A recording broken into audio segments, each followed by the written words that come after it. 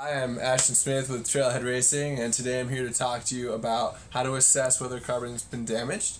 So, at Nationals during my race, I scraped my bar here, and it was questionable whether it was through the paint or not, and so the only way to properly test it is to just try and fucking break it.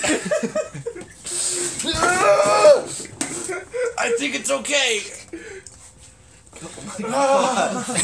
That thing is flexing so much. Yeah. And your face turns so red. Oh my, stress test! Cyclic loading, push down. Dude, I left my back. So it looks like we passed the stress test, but just to be certain, you can also listen for audio feedback from the carbon. If you hear a dull spot, it means there could be a fracture internally. So we're going to go ahead and just check that right here.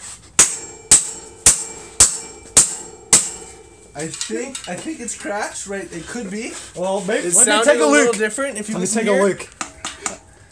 That sounds much better. Excuse me, sir. All right, light it. Okay, we're gonna do one more stress test just to be sure. Final test. Oh, I think that one's test muddy. Nope, it looks fine. If you look in there, everything's totally okay, Hey. and we're good to go. Hey, Drew, could you hand me the duct tape? Oh, yes. There you go. Alright, I'll see you guys at the race. I feel bad, I just ruined